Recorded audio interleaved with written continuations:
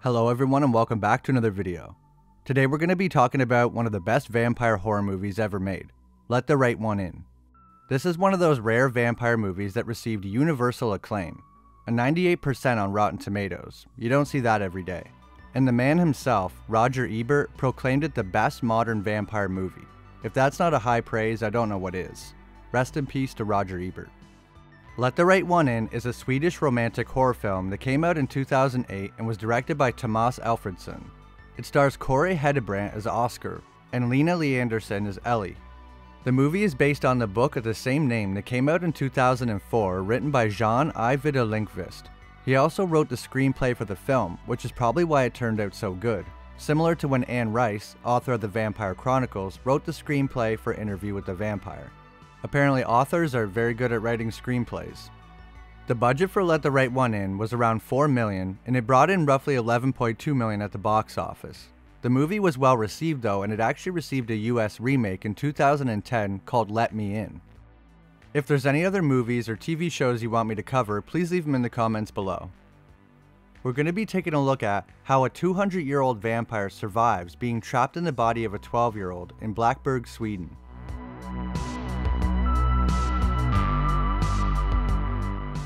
When the movie starts, we are introduced to a young boy named Oscar. He gets bullied by the kids at school and doesn't seem to have any friends. He lives with his mother, and his father is an alcoholic. He fantasizes about killing the kids that bully him, playing out the scenarios for fun with a knife. He also has a fascination with murders. He cuts out gruesome crimes from the paper and collects them in a morbid book that he made. One night, Oscar goes outside to play one of his fantasies of murdering his classmates, and a mysterious girl appears behind him. She quickly leaves and tells Oscar they can't be friends, but she appears again and again, and slowly her and Oscar become friends, and eventually, more than friends.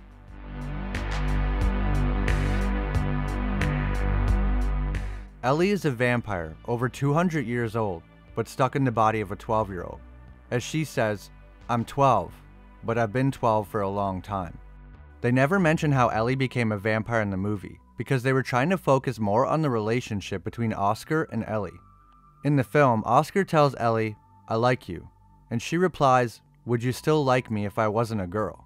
And I thought she was referring to being a vampire. But I learned in the book that Ellie's name was originally Elias, and he's a boy. A vampire nobleman turned Elias into a vampire and removed his genitals. Elias now goes by Ellie, wears girl clothes, and basically lives as a female. There is a scene in the movie when Oscar tries to spy on Ellie while she's getting changed, and it shows a bizarre partial frontal nude shot. I was shocked and confused, so I had to look up what was the deal with this shot. It turns out the point was not to show Ellie's genitals, but lack thereof, which explains why Oscar seemed so shocked and ran away. To make Ellie seem more mature for her age, and the gender more ambiguous, they had an older actor do Ellie's voice dubs. Ellie. Vad heter du? It is strange why a 200-year-old vampire would be interested in a 12-year-old Oscar, but maybe because she is stuck at the biological age of 12, her brain cannot develop anymore. So even though she is over 200 and pretty intelligent, she still only has the brain development and maturity of a child.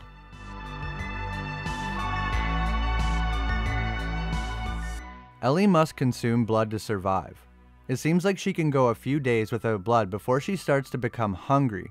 If she sees blood, like when Oscar cut his hand, Ellie has a hard time controlling herself and has to run away to stop herself from harming Oscar. This could also be a factor of her young age. An older vampire might possibly be able to control themselves. When she first meets Oscar, he makes a comment that she smells funny. Later, Ellie feeds on someone, and the next time when talking to Oscar, asks if she still smells. Some people think that because Ellie hadn't fed in a while, that possibly she smelt of decay. Since vampires need blood, and the life within it, having no blood causes them to start to die. Later, when Ellie fed on someone, it presumably made the smell go away because Oscar didn't say anything. But others think that she decided to bathe because she liked Oscar and that's why she smelled better. Hakan even made a comment to Ellie asking her why is she bathing all of a sudden. While I do think that's possible, I think it was the fact that she hadn't fed on blood.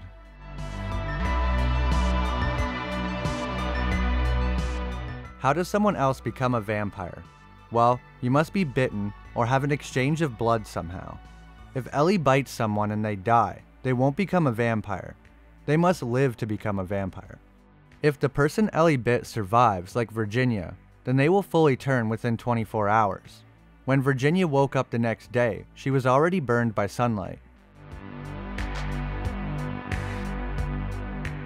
Ellie needs to feed, but doesn't always get her own blood because it's dangerous. And if she's seen feeding, that could also be very bad. Ellie lives with Hakan. Strangers think he's Ellie's father, but he is actually her familiar.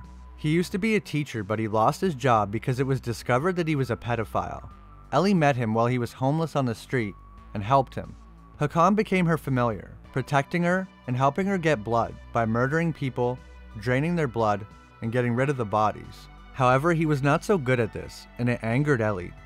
He fell in love with Ellie, but she never felt the same way. Eventually, he gave her a choice: love him, or he won't get her blood anymore, which led her to going out on her own and viciously attacking a man under a bridge.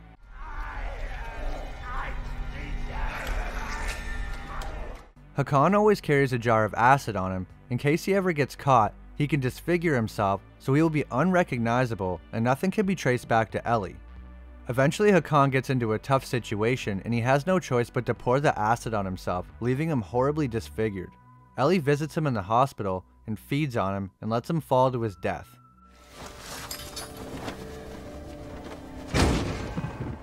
Such a visceral scene. In the book, Ellie is interrupted while feeding on Hakan, which still leads to him falling out the window, but instead of dying, he came back zombified and searching for Ellie. A vampire needs a familiar not only to help them get blood, but to protect them during the day when they are vulnerable. Some argue that Ellie might not truly love Oscar, but might be simply grooming him to be her next familiar. Through the movie, she encourages him to kill by saying things like, "Be like me a little." And the first time Ellie met Oscar, he was playing out a fantasy of killing his school bullies, and it didn't seem to faze her at all. Personally, I just think they're two broken people that make a whole, as scary as they might be.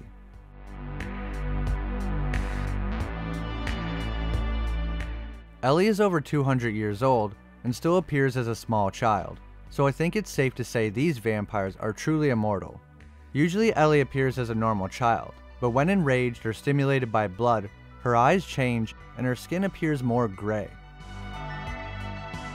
These vampires are cold to the touch, at least according to Oscar, and they are not affected by the weather.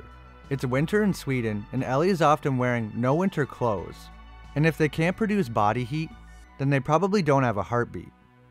Ellie sleeps in the bathtub during the day with blankets over her. This might serve the same function as a coffin. These vampires also hibernate for long periods of time. If a vampire lives for 500 years, they will be asleep for roughly half that time.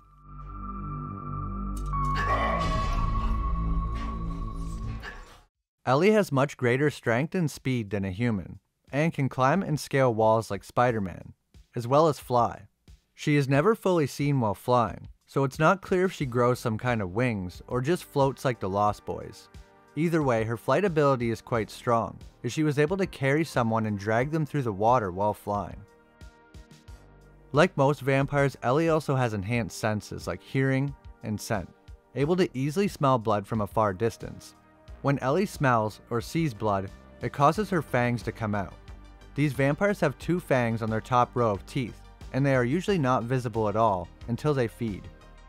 As far as supernatural or magic-like abilities, Ellie can hypnotize people, like compulsion, and can also transfer memories via touch. In the novel, Ellie does this to show Oscar how she was turned.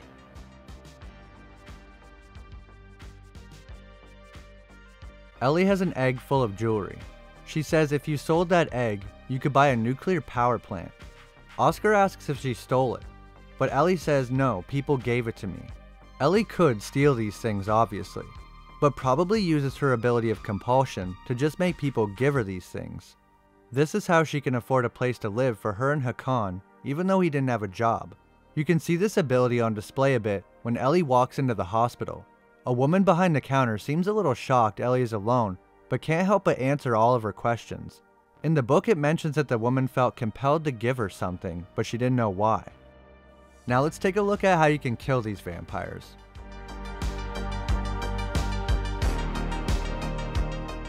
Vampires from Let the Right One In can be killed with fire, a stake through the heart, and of course decapitation and sunlight. UV rays from the sun will burn a vampire's skin, but even just a few seconds of exposure will cause a vampire to burst into flames.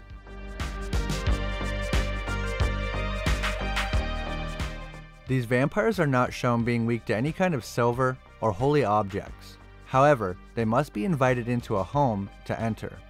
Ellie tells Oscar, "You must invite me in," and he says, "What happens if you come in?" But Ellie doesn't move.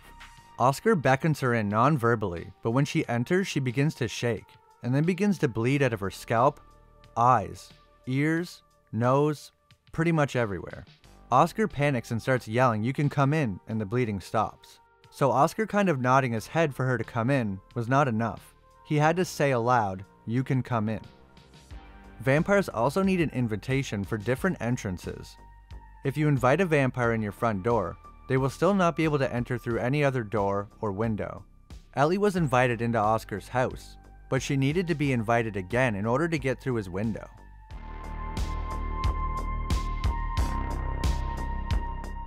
Something else I would consider a weakness is the vampire's need or reliance on a familiar.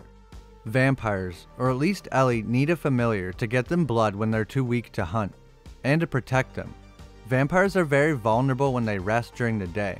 When Ellie was sleeping, a man almost came in and killed her. Lucky that Oscar was there. Without a familiar, a vampire probably would not survive long. Vampires might also need a familiar to get blood when they are trying to lay low. Vampires cannot consume regular food at all, only blood. Oscar gives Ellie some food to try, and shortly after she has to go behind the building and get sick. I think she did this to show Oscar she can't eat regular food.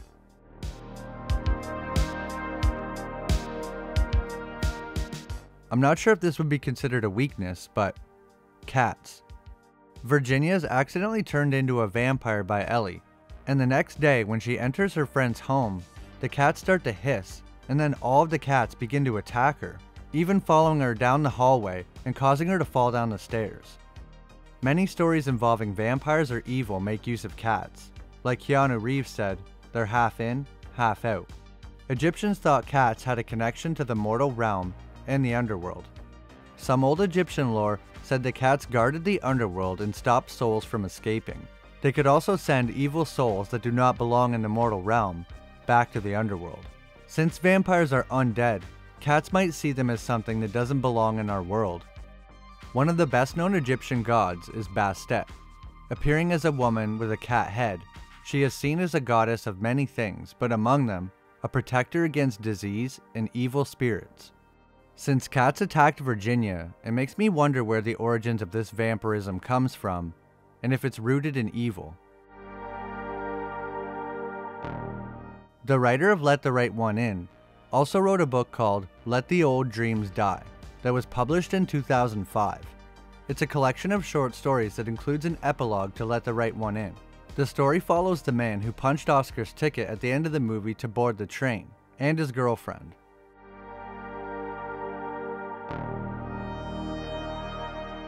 That's my video on Let the Right One In.